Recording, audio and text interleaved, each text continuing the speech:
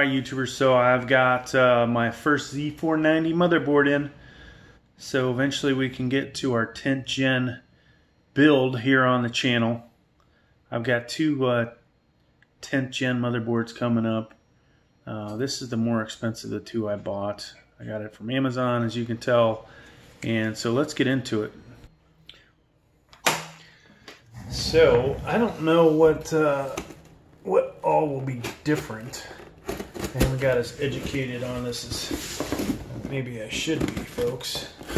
Obviously, 8th and 9th gen chips don't work with it. And, to really get the most out of it, you need a K-type chip. And as of today, I have not seen any other motherboards, 400 series out there that you can get for some of the other chips that aren't K-type. So this is MSI, MPG Z490 Gaming Edge Wi-Fi. Alright, so I decided to get the one with the Wi-Fi. And there you see chipset 490, 10th gen, and Optane memory. So definitely check back on the channel as we get more motherboards in. We'll get more CPUs. We'll get more RAM. We're just basically going to get all kinds of crap in on the channel. Alright, this is not going to work as good as I thought. So, let's go ahead and open it. Actually, sorry, let's look at the back. I am not, this apartment I have in Hawaii is the worst for these videos, but so core boost, 2x CPU power, 2.5G LAN, so that's a new one for me. Lightning USB 20G, that'll be interesting. Wi-Fi 6, Bluetooth, audio boost, Mystic Light, pre-installed I/O shielding. I like that. That's like a big one. Why they always had that cheap, you know, aluminum I/O shield, I'll never know. M.2 Frozer, whatever that is, and airflow optimized. So this one looks pretty cool. There was another one that I thought about getting, the Vision. That one looked really awesome. Alright. So, you guys are probably wondering, what CPU did Dave Noble get?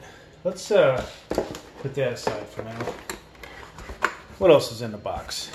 Usual stuff. So there's our little MSI emblem. MSI disc, which this reminds me of why did I come here without my Blu-ray, DVD, CD player. It was a mistake. Same stuff as usual. Okay, so there are actually Sata cable labels. That's interesting. You guys ever seen that before? You know, I've bought a lot of motherboards. This may be the most expensive one I've bought. Let's see. So it looks like the mixture of Intel and AMD installation guide. We don't need that. At least we hope we don't. Nice. MSI does a great job on these books, by the way. MSI, in case you want to sponsor me, I love you guys.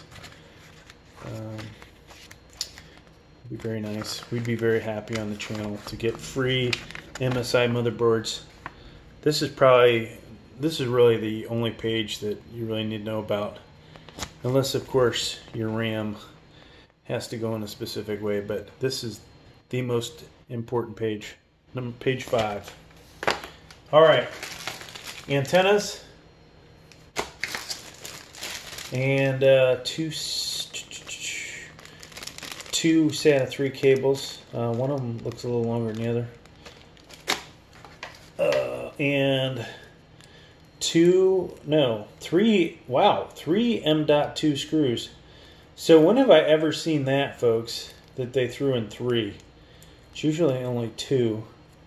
and later you lose one and you're like, where did it go? Right? That's like the worst thing. Alright, so we're going to get into this motherboard. Tell you what, I can't wait to fire this thing up. So this is full ATX, and I guess we're going to just throw it on a deck. Okay, you guys see that? Of course you cannot see that. So let's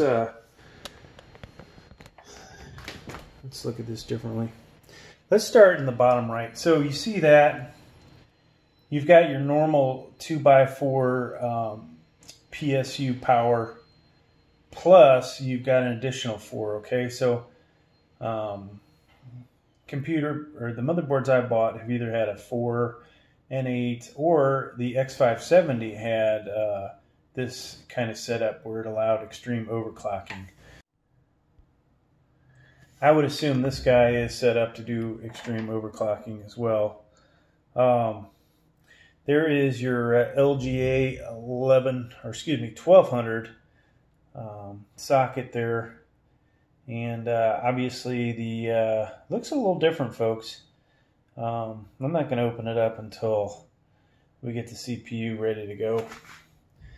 Let's rotate here. So bottom right, you see a connector for a pump fan, and to the left of that is the first system fan. And I'll try and remember to say, you know, for a second. There's your this has the easy debug LED right in there. Okay, that is always a good thing. How many times I've screwed up and forgot to put the RAM in, or some bonehead thing that you would think somebody of my years would not screw up. 24-pin power. That's going to obviously come from your PSU. This is so that's probably for Type C Charlie connection, if you happen to have that on your case. Not something that most of the cheap crap I buy has, but you know, a couple of cases I bought does have had that. Before we move on, there is your CPU fan. There's only a single on this one, it appears, so that that's kind of a bummer. Obviously you can get a splitter, but still. So over here, you've got, let's see, this appears to be a USB 3.0. That is the only one, I believe. Looks to be the only one. So if you happen to have 4 USB 3.0s on your case, you're SOL. You're only going to get to use 2 of those, unless there's a splitter out there, but I don't think there is. I could be wrong. Somebody please educate me if I'm wrong. Here's your, there's 4 of the, let's lift this up a second. 4 of your 6 SATA 3s, okay? Over here, second system fan, appears to be a third system fan. All right, so this is pretty good for that, even though if you're like me, you use Molex pretty much exclusively. So I'm gonna pick this up, I think, as I can't see anything. I'll put this on the side of the bed. All right, so JFP1 right here. So this is going to be where your, we said page 5 in the manual. This is where it's all at, folks. Case connectors. You know, as far as getting the computer to work, of course you can use a flathead and touch it to these two after you hook up a PSU. But, you know, as far as the case powering it up, this is where it's at, okay? A lot of these other connections you don't need to get it to boot to BIOS. I don't know what these other connectors are here, folks, so hopefully we'll check back. Here's the other 2 SATAs. Now, USB, here's your 2 USB 2.0s, and that one. J Rainbow 1, JT1, another system fan. So we're up to 4 and 5. Wow, this has a lot of system fans on this motherboard. HD audio is right here, okay. And now let's talk about what we have for our PCI Express slots. All right, so though I realize that some of the, I believe some of the Z490s will be PCI Express 4.0, yours truly did not go overboard on spending because frankly NVIDIA's GPUs are better than what AMD's putting out, so it's almost pointless. So at the top we have PCI Express 3.0 times 16. That is your that's the armor plated one there, right? And the second one is the X4 from PCH. And then you have two PCI Express times 1 slots. Okay, so there is that. Now, did we skip over the RAM? So RAM, just so you can see it, this supports, and this was one thing I was wondering about. I figured it would support like, you know, the 2666, maybe the 2400. I'm going to show you what it shows in the manual, okay? So 4X DDR4 RAM slots supports up to 128 gigs, and then you see speeds up to 4800, 4266, 4400, 4000. Okay, and then there is 2133, 2666. Okay, so I didn't say that right. 2133, 2666, 2933 megahertz. So that's like the base speeds, right, before you boost them up in your XMP, right, your extreme memory profile. So there you go, that's the deal there. So if you're shopping for RAM, obviously you can go buy some really expensive stuff, but now you know you can get away with some of the cheaper RAM out there to make this work, it would appear. All right, we've got your Cmos battery here. And I always say this in every video, in case you screw something up in BIOS, which we've all done if you do this long enough, you will need to pull that out sometimes to reset the BIOS. Now, things that I did not note, let's find out what this guy is over here, okay? We don't know what those are. All right, so I can't tell you that I'm still going to know what these are, but the top one there, that is right there, that's your JRTD3. And the one below it, right there, that is the JTBT1. So I'll have to do some research. If I remember, I'll put notes on there what that is exactly.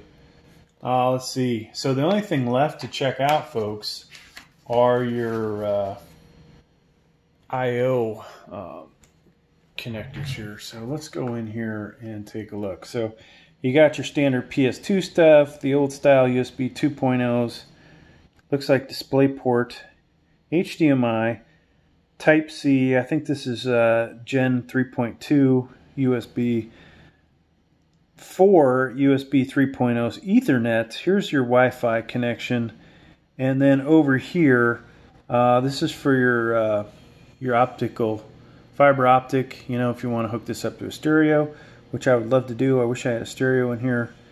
And then the other ones. All right, so we're going to do this ass backwards. Top right is your line in, side speaker out. The one below that in red is your line out, front speaker out. The very bottom of that right row is a mic in. And then on the left row, very top, is center subwoofer out. Right underneath that is the rear speaker out. And there you go, folks. That's what you get. So I'm going to do some flyovers. I know you guys love those. That's why I come back to this channel. That's why I get all the support. Why I am well on my way to becoming wealthy.